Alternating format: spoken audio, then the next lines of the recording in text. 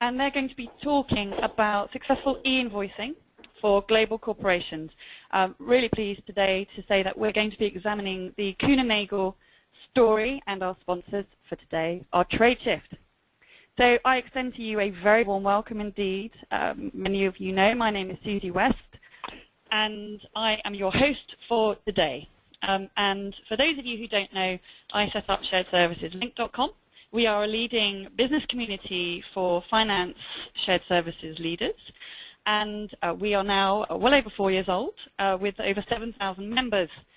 If you would like to find out more about the information that we provide and how our conferences and our webinars can help you improve your performance within your finance shared services, do go online. There's a lot of information and content there to help you. So let's have a look at what the next hour promises for us. The agenda looks like the following. I'm going to touch very, very briefly indeed on how the session works. And then let's get into the detail. Let's have a look at why we're actually having this session today. I'm then going to be passing over to our two experts who are going to be drilling into the story about successfully rolling out electronic invoicing for global corporations. And as I mentioned, looking in particular at the Kuehne Nagel story. And then I'm going to be taking your questions towards the end of the session. So this is a very straightforward platform. Those of you who've used it before will be familiar with the workings of it. But for those of you who haven't used it before, we do have technical support on the line. Should you have any questions, you've got a free text box in your GoToWebinar panel. Pop your question in that box, and we will have IT support responding to you immediately. E-invoicing, I say this again and again, is front of mind for so many high-volume organizations out there, and specifically for shared services organizations who are dealing with 50,000, 500,000, 5 million invoices annually. So a lot of organizations are looking at how they can eliminate those invoices, eliminate the touch points. But there are challenges to overcome, and this session in particular is looking at how we can overcome those challenges. You will have questions. Bring them to the table, pop them through to me, and do that as soon as you can when a question comes up. Just put it in the free text box of your GoToWebinar panel, pop that through to me, and I will put in those questions to our speakers in the last 10 minutes of this session. Do make sure you get the most out of this investment of your time. So, what's the intention of this session?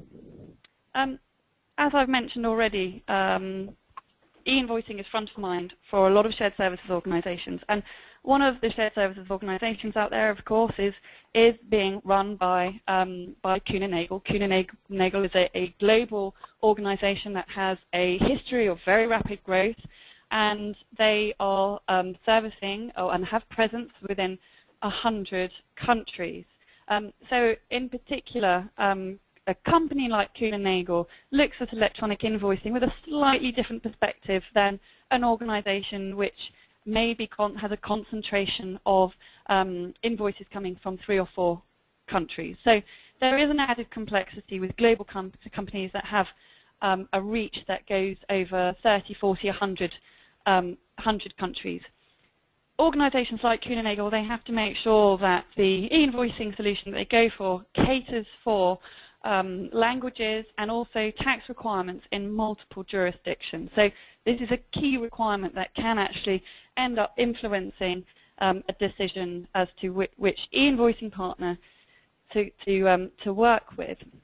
Also, I think that what will become transparent throughout the next 60 minutes is that a lot of organizations are wanting to move to e-invoicing, but they're also wanting to look at other activities outside the invoice that affect the supplier, and how can they work with technology providers and partners to automate those kinds of transactions and those kinds of activities to really add on the value of engaging in e-invoicing with an organization. So with all those intentions in mind, just before I hand over to our first presenter for today, I'd just like to do a bit of a quick poll question, if I may, coming up on your screen in the next couple of seconds. And this is really just to understand the landscape of organizations that we've got represented on this call today. So I ask all of you to respond, please. How many invoices do you process today? So how many invoices coming into your accounts payable department, so these are AP invoices sent by your suppliers, do you process today? And this is on an annual basis. So is it less than 100,000 a year? 100,000 to 250,000 a year? 250 to 750,000 a year? 750,000 to 1.5 million invoices a year, or over 1.5 million. Only 60% of you have voted. We always like to get these responses nice and high, please. It's always very key for us and you to do benchmarking. So if you haven't responded, please do so. And I will be closing the poll in 3, 2, 1. Okay, we were just shy of 70% there. So let's have a look at the results coming up on your screen now.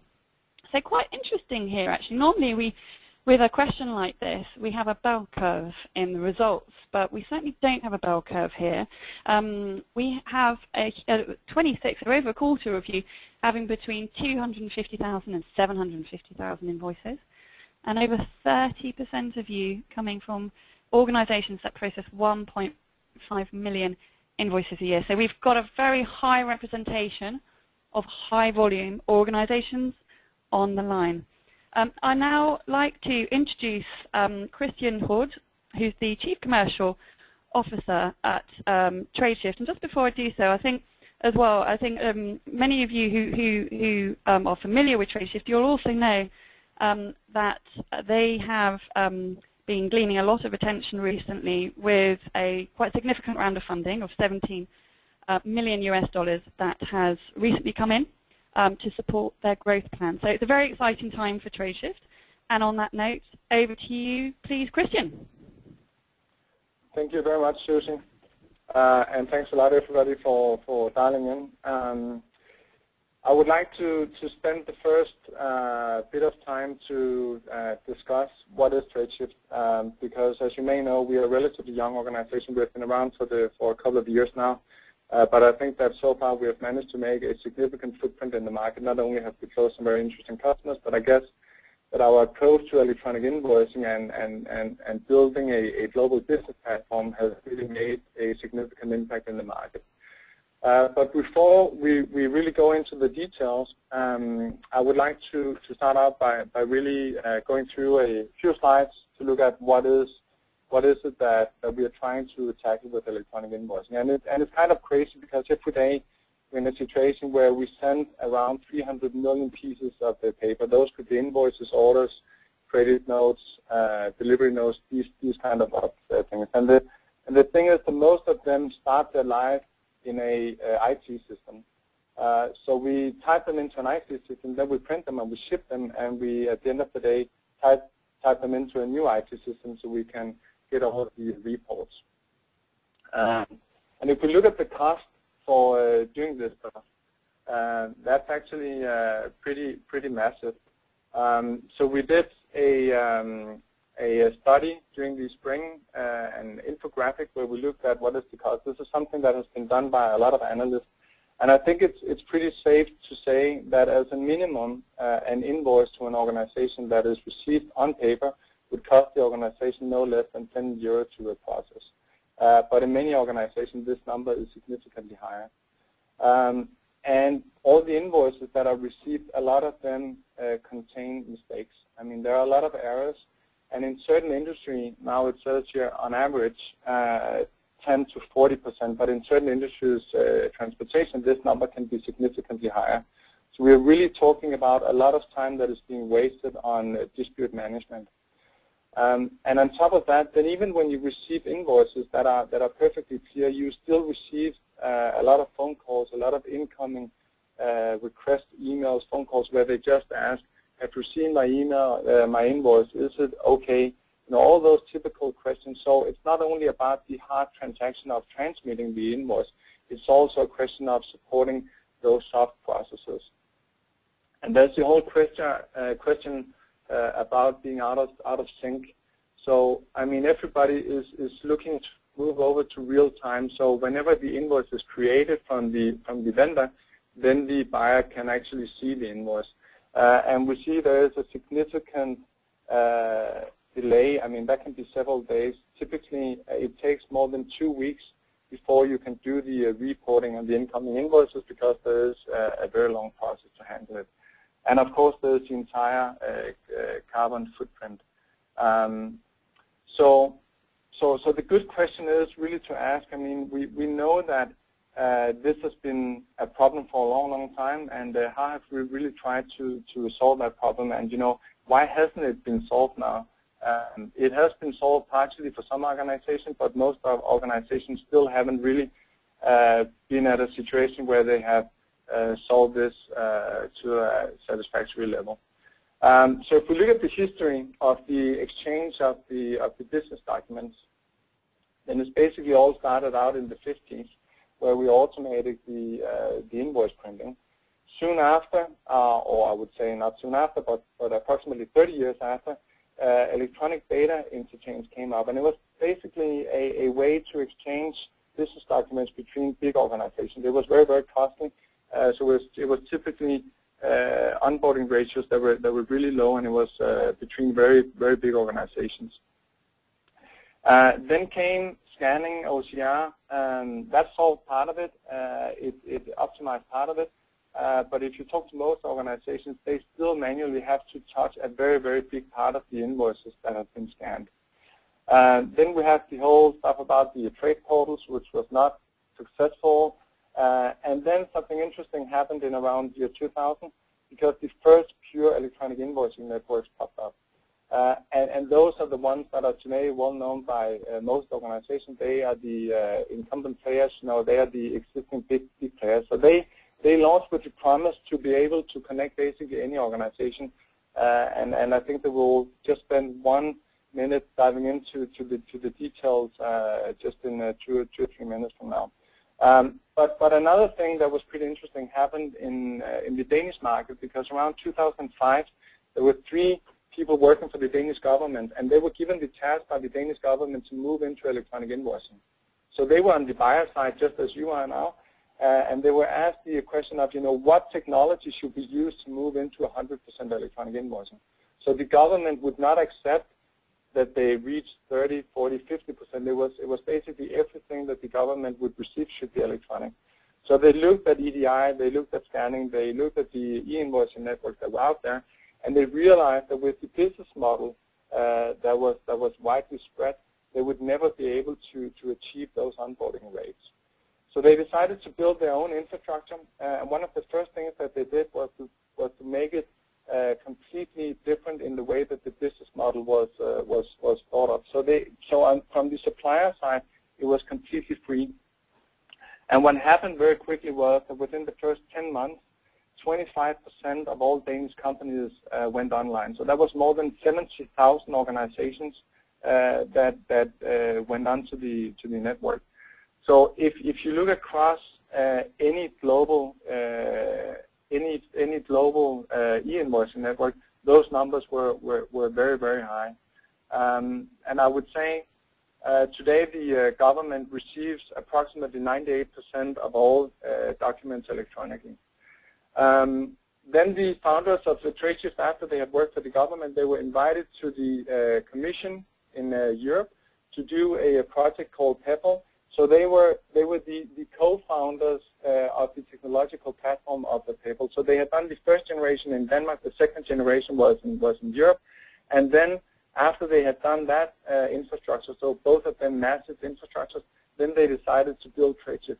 And they wanted to do a lot of the same things that they had done in terms of the technology base. So it should be open, it should be cloud, and it should be free.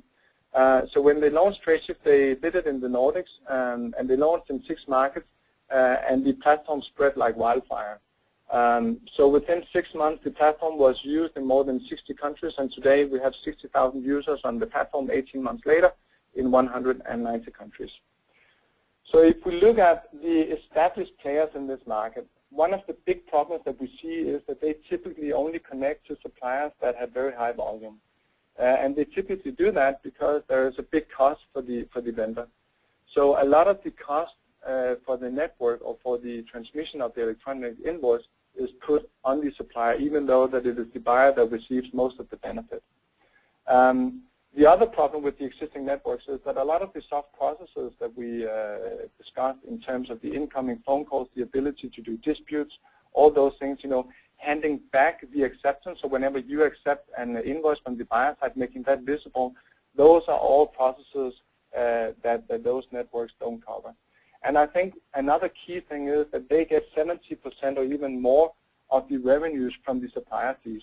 And it makes sense that when you charge the suppliers fees to participate in the network, fewer organizations will be willing to move into electronic invoicing. And I think a good question to always ask yourself as an organization is, well, how much cost are we willing to put down on these suppliers, and how much of that cost do we at the end of the day expect to get back?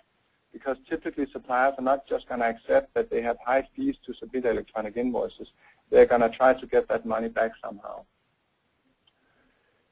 So what is it then that we did in order to do something differently? We basically looked at the market and we said we need to do something completely different in order to do something that is attractive for the market.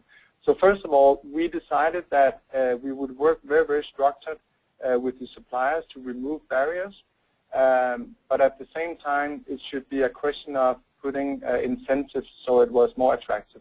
So the first thing that we did was to look at the business model. So we wanted to change this. So electronic invoicing, we think that's ultimately going to be a lot like email. So you don't pay to send emails, and I don't think that you should pay to submit electronic invoices.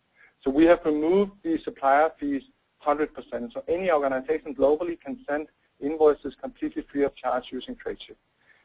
What does that mean for you as a buyer? It means that more suppliers will get online. The business case that you're ultimately looking at is going to be much better, and the relationship to the vendors is also going to get much better. And at the end of the day, it's a question of reducing cost and increasing value for both parties. So if we look at into more detail, how do we do that, and how is Tradeshift different? Then I would say one of the things that we are trying to achieve is to build a global business network. So this is not just for us about electronic invoicing, but we use the electronic invoice as a way to build the world's largest business network. The invoice is in itself a very interesting document because it's by nature viral. If you receive an invoice, ultimately you have to invoice somebody else, otherwise you go out of business. And if you can tie an invitation mechanism to that process, then we are much like the other social networks that spread on a viral basis. So what we tend to do is to compare ourselves with networks like LinkedIn, where you can connect. You can do all your invoicing on the Tradeshift platform. This is not only for organizations that are on the platform. You can create your profile and you can invoice any organization, whether they're on or outside the network. And you can invite businesses. So just as you have a profile on LinkedIn and you would invite your colleagues, the same goes with Tradeshift. You would create your Tradeshift profile and you can invite all your business partners, whether they are suppliers or their customers. And once you have done that, then you can send documents electronically and you can collaborate real time with them. So all these soft processes are also handled in the platform. And on top of that, it is a question of allowing companies to extend their business processes. So yes, invoicing, that is a key process, but this is not the only one. So we would want to allow companies to do more than just invoicing on the platform. So if we try to look at how the network really works and how it spreads, then if you decide to go with a Tradeshift as an organization, you would then invite your entire vendor base. So that basically means that we'll do an onboarding for your vendors, and they would then go online. They would then start submitting invoices to you. They can then use Tradeshift to invoice other of their clients too. So instead of them reactively waiting for other of their big customers to start requesting them to go to and use other networks, then they can start proactively saying, well, guess what, I can send you electronic invoicing. Do you want to receive electronic invoices through the Tradeshift platform? And on top of that, since they have seen that it has been easy to connect to the platform, they may also want to invite their vendors too, to participate in the network. So this is how the network grows on a viral basis. And if we see what is the status of the network, then during the first 18 months of the Tradeshift history, we have managed to onboard approximately 60,000 organizations, and those are spread in more than 190 countries. So of course we have not done active selling in all those countries, but a lot of companies are inviting other companies in other countries, and this is basically how the network grows. So today we are by far the fastest moving or the fastest growing network. We do part of the onboarding, but the fact is that the viral component really kicks in here, because without us knowing, those organizations are then inviting other business partners to be part of the network too. And also we are working with a lot of very, very big organizations. So NHS is a big client of ours, so National Health Service in the UK.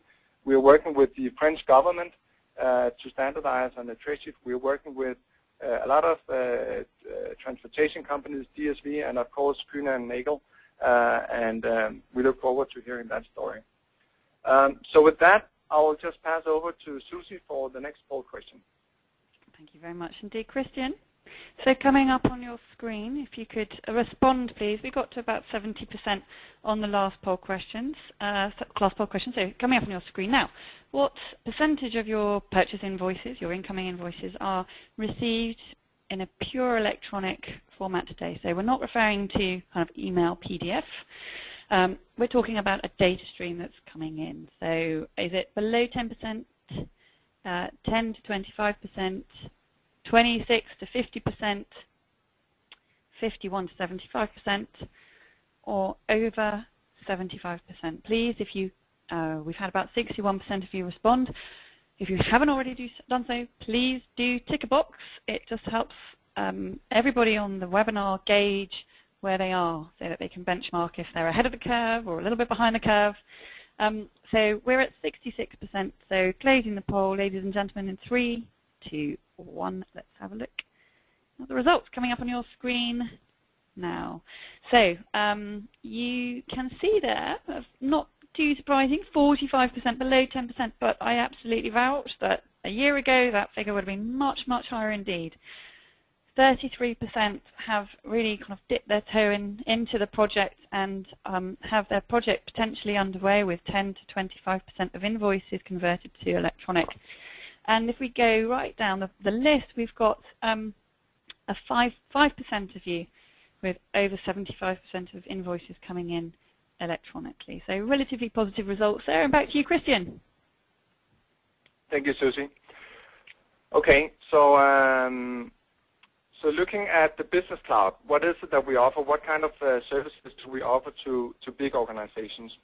So here we have basically mapped the different products that we have. So on the upper left corner, if we start with the invoicing, then this is the ability to receive electronic invoices, and it's basically also the ability for the supplier to submit invoices. If you are a buyer and you're receiving invoices, then with the Tradeshift platform you have the ability to send out invoices too, and sending out invoices with the Tradeshift platform, even if you are a buyer, is also completely free.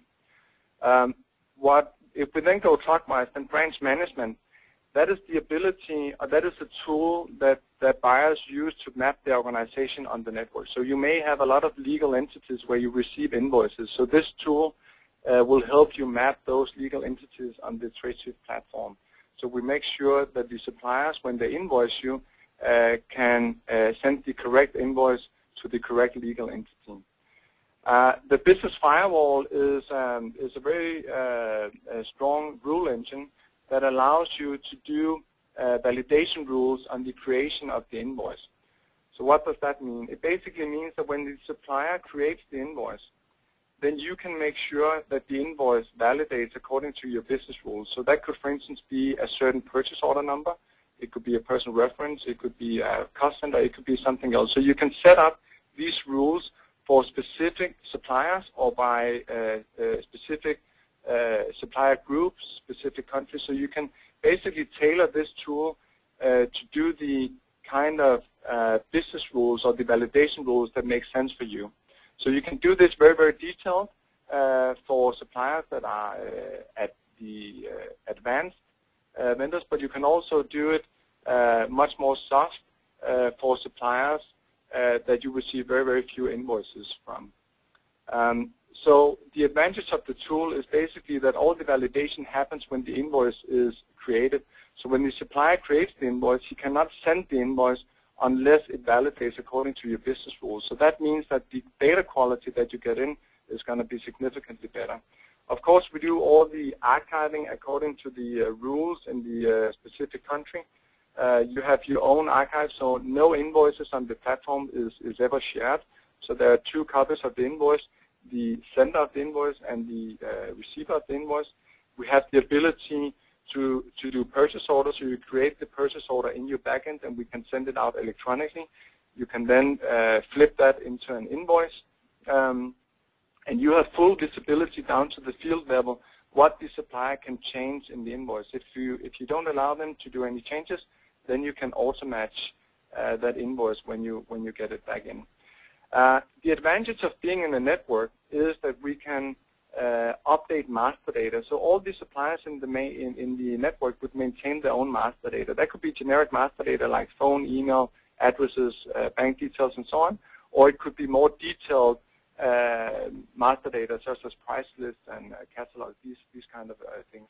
But being in a network really means that everybody would maintain their own master data, and whenever they do changes, then all the organizations they're connected to can then subscribe to those changes and can push them back into your finance system. Supplier engagement is the ability to do support and to do onboarding. And you also have the possibility to build your own apps on the platform. And then the last thing, which is really key, is regarding instant payments. So these are our financial applications, and this is really how we differ in the market, where we say that it's possible for suppliers to get paid as soon as you have accepted the invoice. So this is supply chain finance, dynamic discount, these kind of processes that we also support. Thereby, we suddenly make e-invoicing more attractive than sending paper-based invoices, because if you can get your invoices paid as soon as your buyer have accepted them and don't have to wait the 60 days, that is suddenly a very attractive offering. So if we just very, very quickly look at the platform, we have done a lot of things. As I said, this is a third-generation platform. It was done for the Danish government, for the Commission in Brussels, and now for Tradeshift. So it's really all about security. We encrypt every transaction that we do on the platform. It is done like Google style, Salesforce style. We are a very open network, so we work with payable, the European project. We use the universal business language, and we had the Oasis group, which is really promoting that the service providers work more together, so we make sure that we can bring the four-corner model forward. And in terms of the compliancy, this is an area that is really key. So we're working with PricewaterhouseCoopers to make sure that we are VAT compliant in all the markets where we have enterprise customers. So today those are 30 countries, and we are rolling out to more markets as our enterprise customers move out. So with that, I'm going to hand over to the last poll question for Susie. Thank you very much indeed. Christian, coming up on your screen. So this is a question about what you're expecting to achieve from moving to electronic invoicing. Please select two of the following. Are you looking to primarily reduce costs, increase accounts payable efficiencies, improve your transparency of your transactions, reduce supplier calls and inquiries coming into your help desk, or is one of the top two really to reduce your carbon footprint?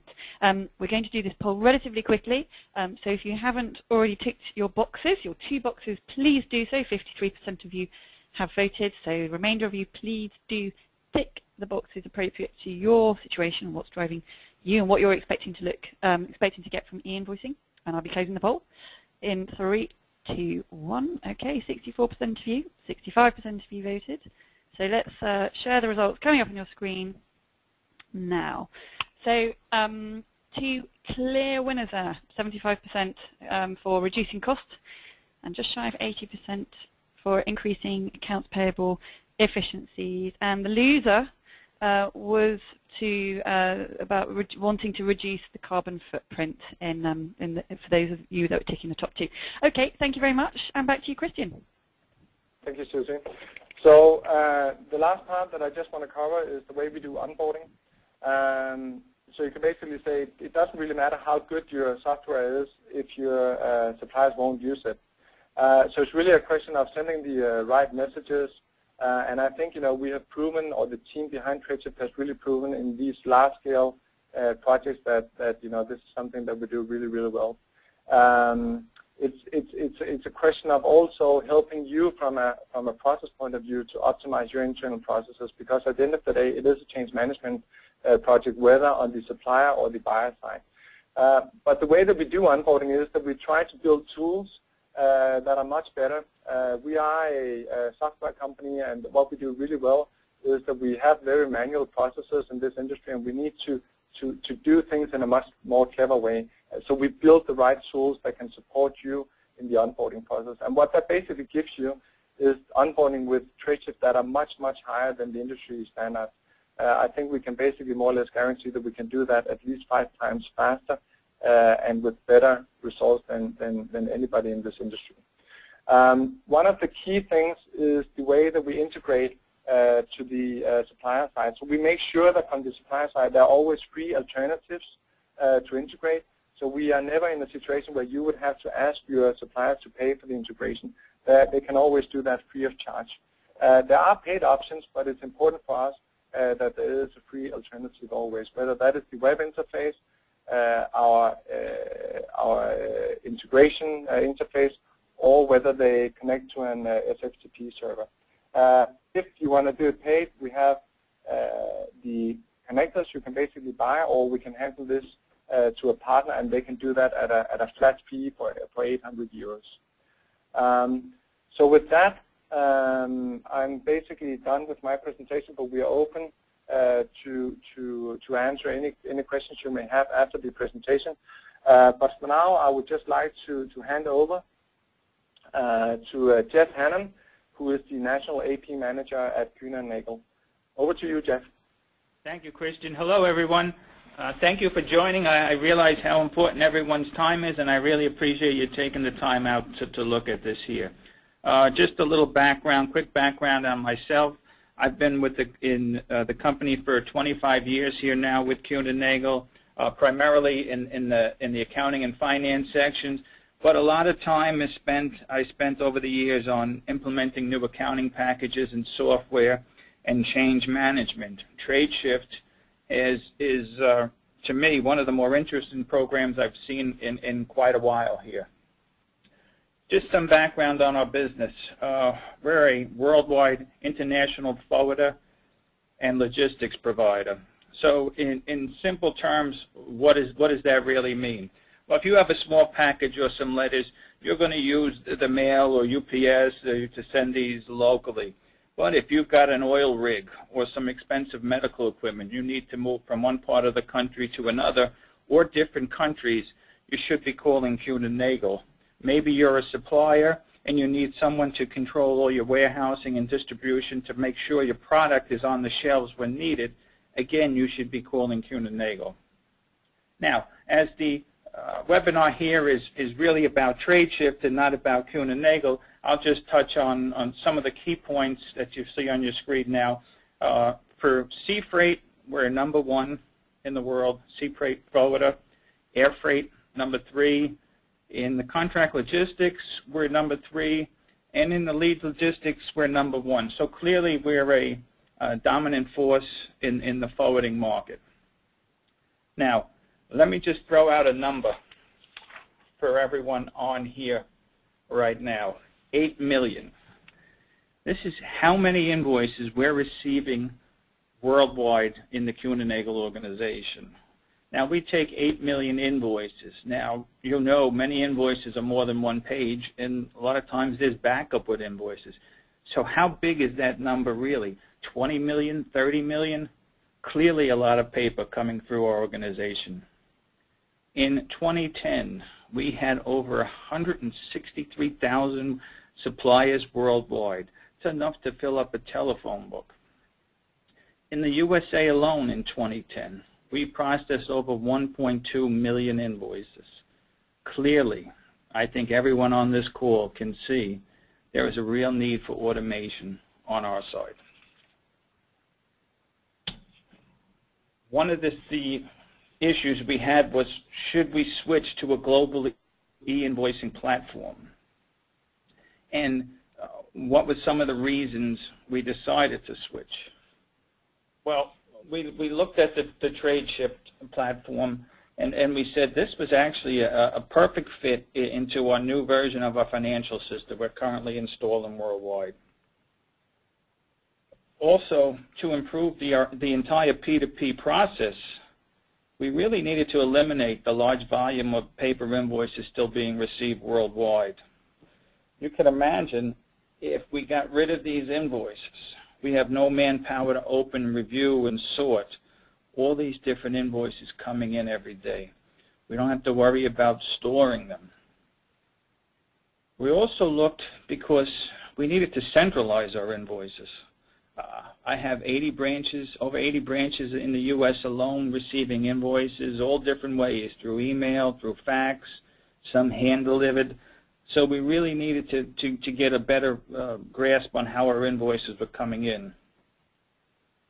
We needed to reduce our filing and our retrieval costs down the road. Many of you, I'm sure, at one point or another had to call back some sort of physical document from a warehouse that was stored 2 years ago.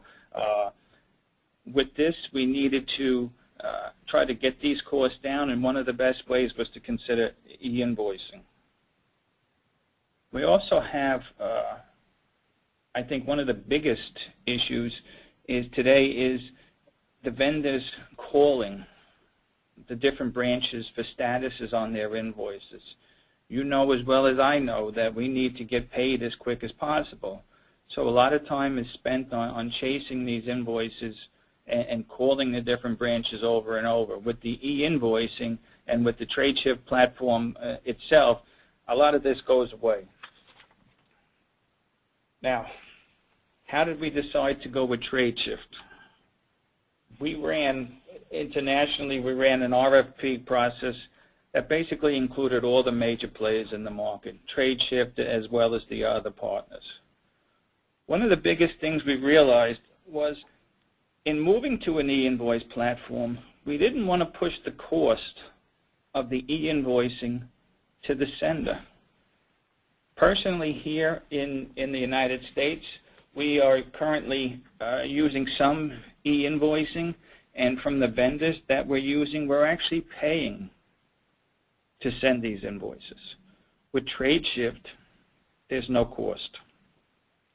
We also needed to have a vehicle or a process in place that was simple enough that people wouldn't be afraid to use it.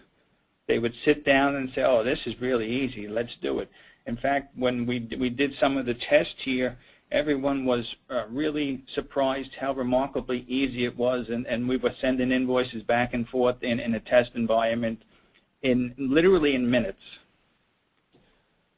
We needed someone also that can cover our global organization. We don't need someone that can help us in 10 countries. We need someone that can help us in 100 countries. We have 900 offices worldwide. We have 60,000 employees. We needed someone that can join all this together. This is why Tradeshift was determined to be the right partner. Now, very early in the stage, I'll be honest with you, but from what I've seen so far, things are progressing quite nicely and pretty much exactly to plan.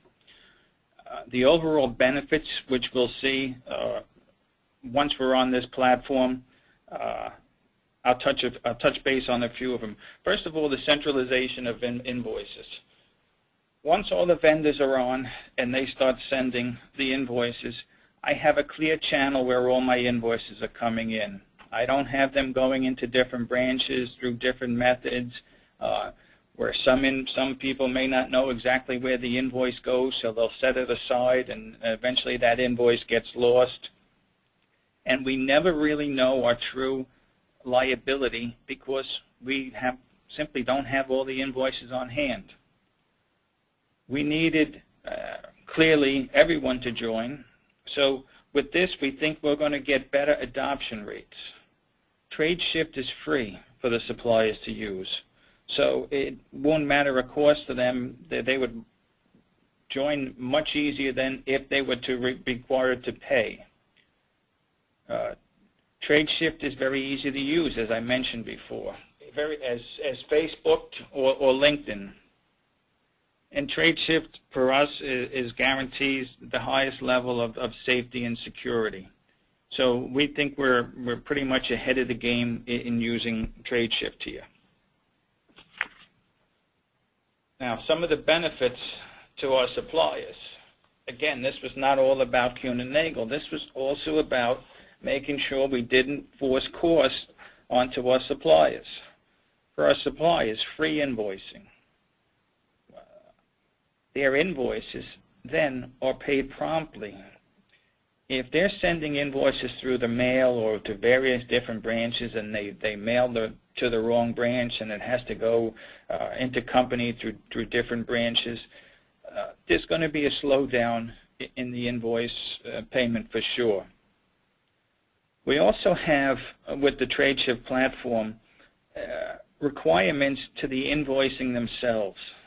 So today I'm sure you're getting some invoices from some companies which are fantastic, very detailed. Others I'm sure you're getting which are not the best, and you can't even tell what the charges are for. In order to send through Tradeshift, they're going to have to meet certain requirements, and once those requirements are met, then the invoice will be accepted. Obviously, if they're sending a correct invoice from the beginning, there'll be no delay, so there'll be no kickback to them, and they'll receive a payment a lot quicker. Now, too, from the suppliers and from our end, once they're on the Tradeshift platform, as Christian mentioned, not only can they send invoices to Kuehne Nagel, they can send invoices to whoever they want, and it's an open platform. If you're using one of the other providers to bill someone and you want to bill someone else, you may not be able to use that same platform. So this was, again, thought from our end to help the suppliers. One of the biggest things, too, is reduced postal cost. How much are you sending? How many invoices are you sending at 44 cents here in the United States just for the postage alone? Then you have the cost of the envelopes, the manpower to take it and process it. So clearly, a lot can be saved to our suppliers by moving to this platform. Now, before we moved into the Tradeshift platform, we had our supplier database invoicing us in a lot of different ways. They were sending invoices to over 80 different USA branches. They were sending invoices to the head office. We already had some sending EDI, but most of these EDIs had to go through an external system, not our direct ERP system. I'm proud I've set up a very good service center where the invoices are then channeled through that service center and then processed into our ERP system. So there's a lot of different methods before Tradeshift where the invoices are coming, how they're coming in, all the different steps and landings they have to take before they actually reach our ERP system. As we move to the Tradeshift model, this all goes away. Basically, the supplier database simply sends their invoice through Tradeshift, excuse me, and the Tradeshift simply sends these electronic invoices into our ERP system. No mail, no going to different branches. I save a lot of manpower on processing, receiving. I save in the service center. And for the most part, I have a direct booking of the invoice into my system. So at any given point in time, I can truly know my liability for this. In going over a quick chart of how we fared in the first 3 months with the Tradeshift platform. Again, very early, but numbers here very promising. These numbers include 5 nations that we started with the test system, with the initial status here. The Netherlands and Austria came on very late in the process, so they actually brought these numbers down a little bit. But for the US, UK, and Singapore, some of these numbers are quite interesting. If we go from right to left, we have 10% of the original database that we tried to get on board are actually sending electronic invoices right now. I've got another 12% of these vendors in the process of sending, and I've got another 30 activating and also about to start integrating and sending. So basically I have over 50% of our sample on the program already, with very, very little input from my side. I have 48% where we have no action, and basically all there was an email that went out and really no follow-up from our side. The minute we start following up from our side, I'm sure we'll have that 48% online without any given problem. So in a quick summary here, the Tradeshift platform works for Kuehne Nagel. It's a sound business case. I think it's the best solution for KN as well as our suppliers.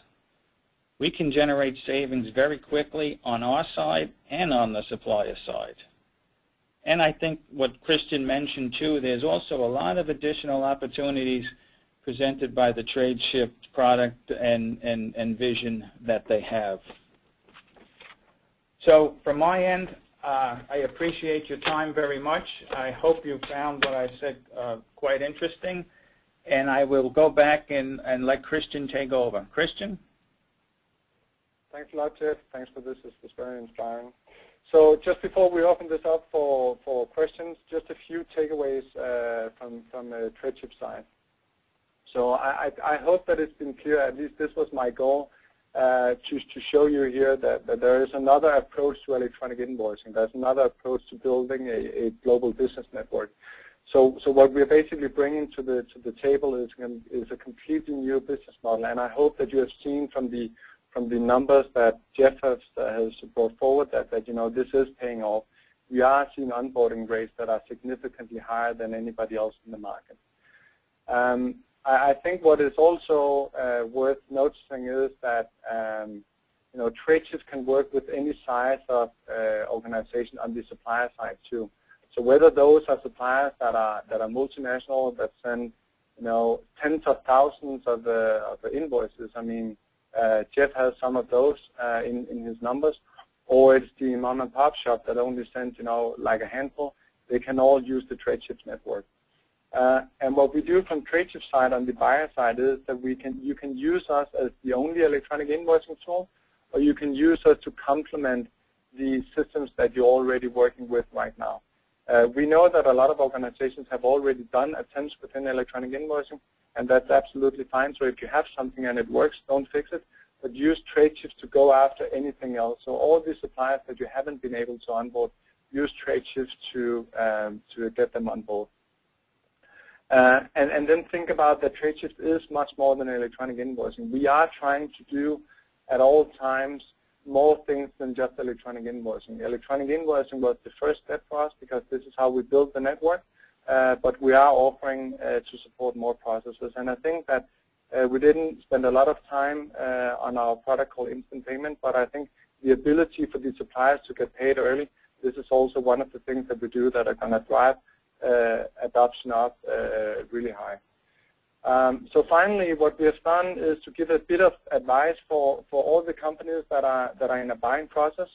So just a few things that we think you should consider before figuring out whether you want to go with Tradeshift or with somebody else. Always make sure that it is not only about volume, it's also about connecting real time to every supplier that you have. Because by doing that, you position yourself in such a way that you can do more advanced things. For instance, update master data, do financial applications, these things where you can build significant business cases on top of electronic invoice. But without the electronic invoice, you cannot do these things. So it's not about volume, it's also about the number of suppliers to get them online. And then involve the users in the selection process. Those are not internal users, those are the users of the platform. So involve your suppliers when you decide whether to go for Tradeshift or for somebody else. Ask them what do they think of the business model. Ask them what do they think of the system. Will they use these systems? So when you run your RFP process, bring these suppliers in, pick 2 big, 2 medium, and 2 small ones, and get them in and look at the system too. If they don't like the system, then you don't have your internal business case. And then, as I said, it's a question of creating the additional incentives for the suppliers to make sure that they are on board. The return on investment is the only it's only a result of your ability to onboard. So if you pick the wrong tool and your suppliers don't onboard, then you don't have a business case. And then the final thing, always evaluate the total cost. Those are both supplier fees and buyer fees. It's not only your cost, because at the end of the day, a lot of the costs on your suppliers are going to end up on your table anyway. So if you want inspiration to how to write the perfect RFP, you can log on to tradeshift.com/blog. We did a blog the other day regarding input into 10 areas you should definitely consider putting in your RFP.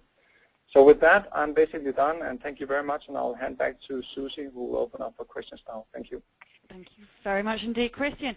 So just before we move into questions, and we have just shy of 10 minutes for questions, and we do have a lot of questions that have come through. Tradeshift are sponsoring our 2 upcoming conferences, the AP Tech Summit, which is looking at technologies that will help you eliminate manual touch points across your accounts payable function. That's taking place on the 6th, 7th, and 8th of December. We're down to about our last 15 places for that. However, Tradeshift, who is sponsoring, they have purchased an additional ticket, and it's up for grabs for a raffle specifically for this webinar. Similarly, Tradeshift is sponsoring the European Summit for Leaders in Financial Services in London in March. They're coming up on your screen now. I'm going to leave it open for about 1 minute. If you would like to, please, to participate in the raffle, please do let us know. So coming up on your screen now, if you can tick what you would like to qualify for. Now let's get into some questions. So I'm just going to ask questions relatively rapidly and look for relatively swift responses, please, so we can go through the majority of them. Christian, for you, I've got a number of questions coming through about the availability of Tradeshift, so both kind of where you're available as a technology, where you're legally compliant. Sure. How do the geographies of Asia Pacific, Latin America, and also, interestingly, Switzerland is coming up. Could you just talk to us about your presence in those geographies? Yeah, so Latin America, if we start by that, then we have a lot of users on the platform. We have not any active enterprise customers in that region yet. We are opening up our main office in San Francisco in 2 months. So that will be a natural step for us to also focus more on Middle and Latin South America too. When we talk about Asia, then Asia is actually one of our largest or fastest growing markets. So India is the largest or the fastest growing market for the Tradeshift platform.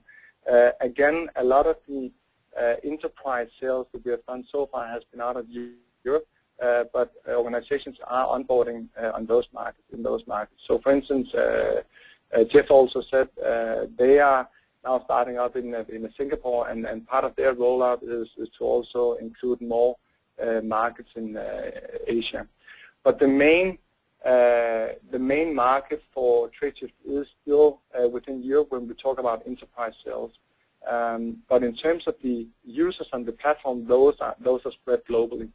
When we talk about compliance, then the 30 markets that we are compliant in, some of them are Latin American markets, but most of them are within Europe. But we also are compliant within countries in Asia.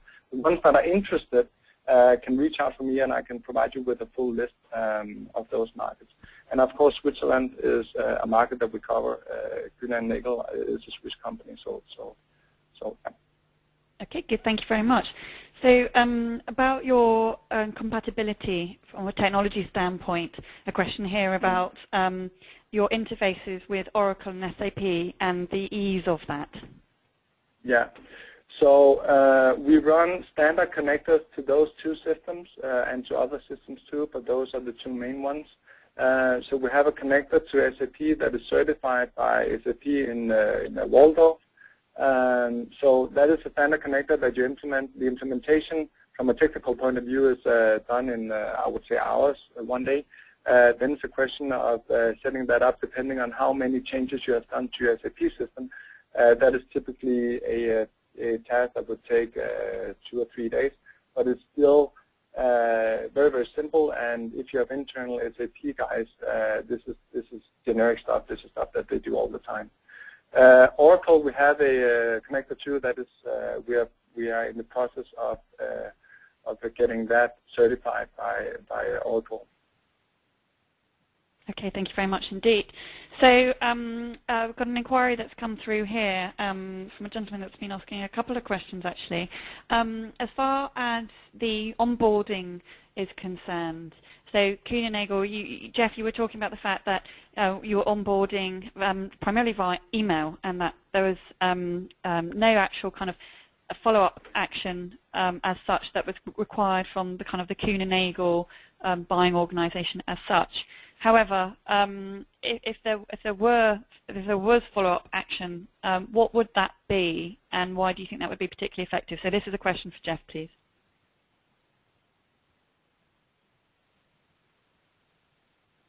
Hello, Jeff.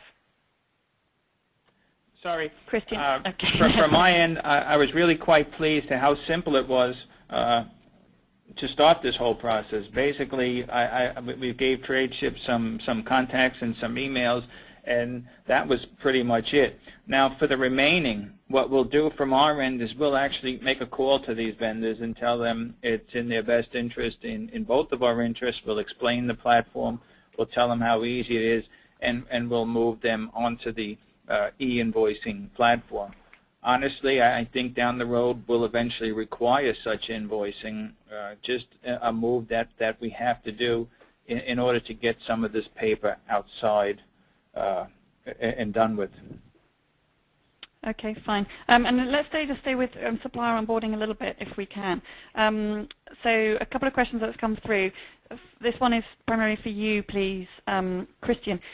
Obviously, there's a lot of attention on the Tradeshift solution because it is free to suppliers. That's one kind of key facet of your proposition. In your opinion, though, is cost the only obstacle to suppliers coming on board? And getting that obstacle out of the way, what kind of difference do you think it genuinely makes for a supplier? So if they were kind of as an obstacle, what is cost to a supplier coming on board? That's a very good question. I think cost is a big one. I mean, when you talk about suppliers that need to connect to networks where they are charged a lot of money, they're absolutely not happy. And the problem is with that model is that they get locked in. So there's absolutely no incentive for that provider to decrease fees. On the contrary, you have seen any organization that provide electronic invoicing and charge these suppliers over the past years, they have been increasing their supplier fees, and the reason is because there's a vendor login. I would say it is definitely not the only one. It has a lot to do with our ability to do more things, to allow the suppliers to interoperate with other providers, to submit their invoices to all the customers that they have. So be able to offer more processes I think this is a key thing. So definitely cost is a big one, but it is definitely not the only one.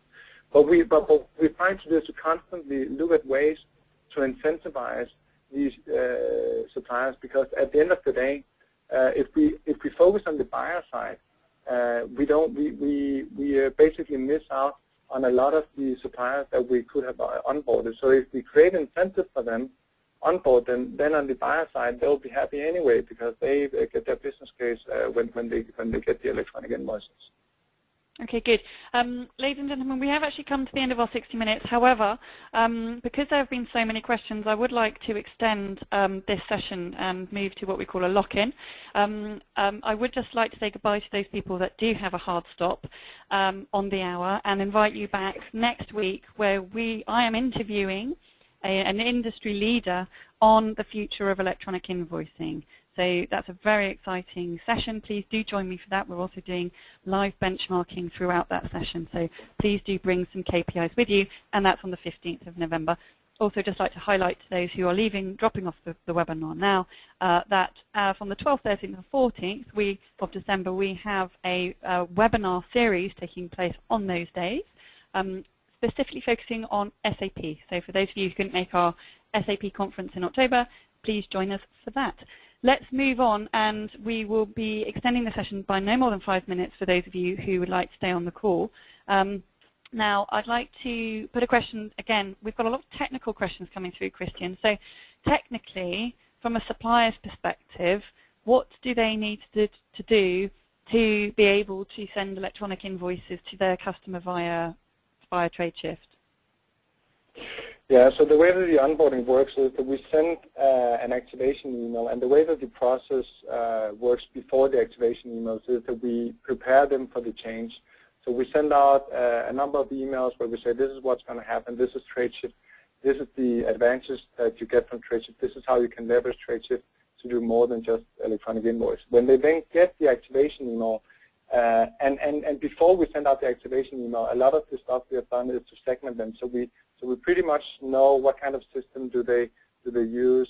Do they have a finance system, or would they today be using Excel or Word for the invoicing, because then they can use our web portal. But we send that activation email, and depending on the size of the supplier, then a few different things can happen. One is that they just activate that, and once they activate and they log on to the system, they create their profile on the network, and they are already integrated, or they are connected to the customer, and then they can start sending. If they need to do some kind of an integration, there are a couple of different things that can happen. Either they are a supplier, could be mid-sized organization, and then we have showed them, or before the activation emails, there have been webinars and they have had time where they can call us in and they can ask technical questions of how can they integrate. Do they want to go with a connector that we have for their finance system?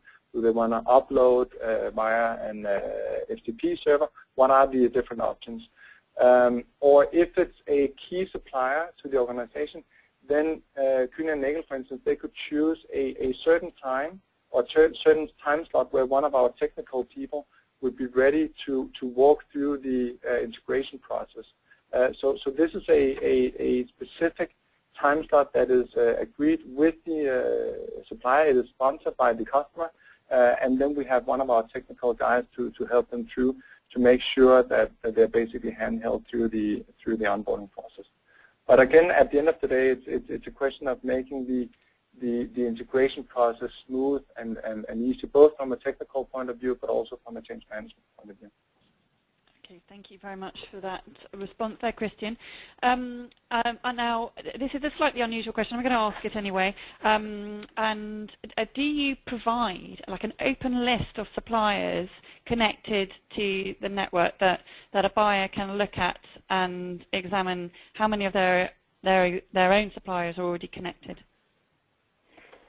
No, we don't do that. But what we do, or what we have done in certain cases, is that we have done a supplier match. So the customer has uploaded their list or given us their Excel file with all the vendors, and then we have basically looked and done a vendor mapping.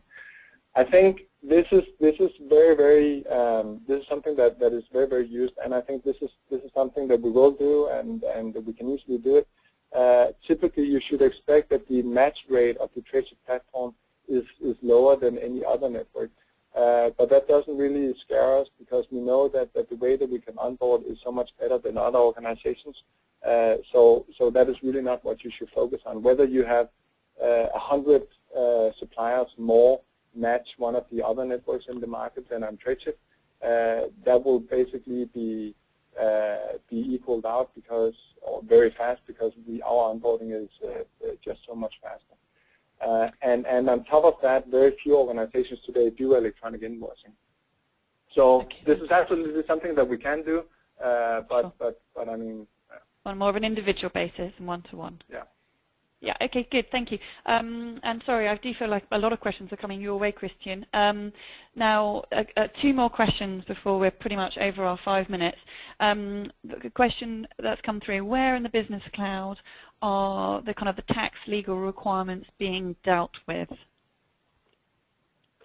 Yeah, so those are processes that we don't sell as a product. I mean, the thing that you can do, or the way that I can position it to make it easily understood, is on the app side, the way that you activate apps. One of the apps you can activate as a organization is the ability to do a digital signature. So let's say Kuehne Nagel want to do digital signatures in Switzerland and in Austria. They can activate an app, and the reason why we build this as apps is we don't want to contaminate the user interface. So we don't want to make it to make it cumbersome for organizations that are not really interested in this functionality.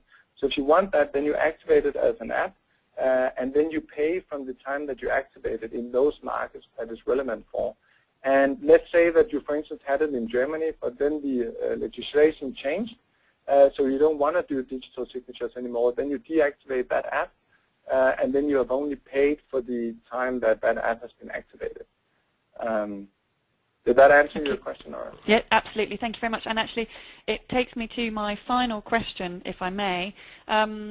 Now, obviously, there's been a lot of talk about apps, and there's been a focus on the fact that we're not just talking about pure e-invoicing here. We're talking about supplementary activities that concern and benefit the supplier as well. Could you just maybe give a little bit more of an example of, and I know we talked about it a few slides back, but maybe just hone in on a couple of useful apps for the suppliers? Yes.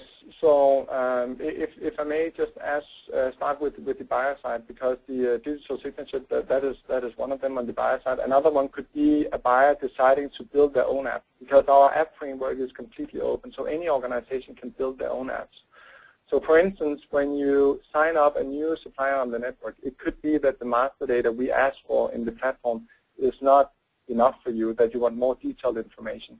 So then you can easily build an application, you can activate that, and as soon as a supplier creates a profile on the network, they would be asked to install that app, and then they need to provide more master data.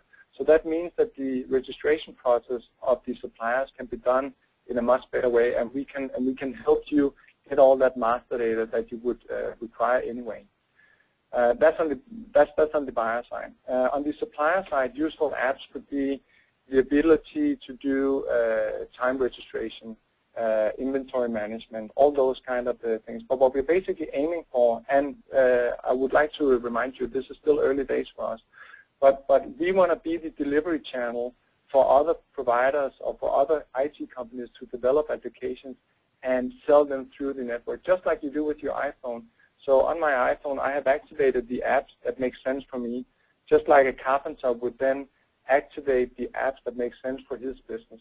So by doing his invoicing on the Tradeshift platform and then activating the apps that make sense for him, then the platform is then much more than just invoicing. Then it's his business platform, and this is where we're heading. This is the vision of the company.